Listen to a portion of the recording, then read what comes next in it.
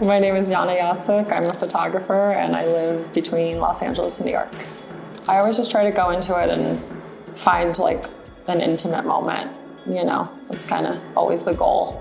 I would just continue to take risks, you know, like I worked a normal job while I was shooting and was really afraid to like step away from that, just the security of knowing that money's coming in. But I think every time I've taken big risks and like leaps, that's always paid off. And so just, yeah, I would just do that even more, you know, like take bigger risks and not be afraid to fail.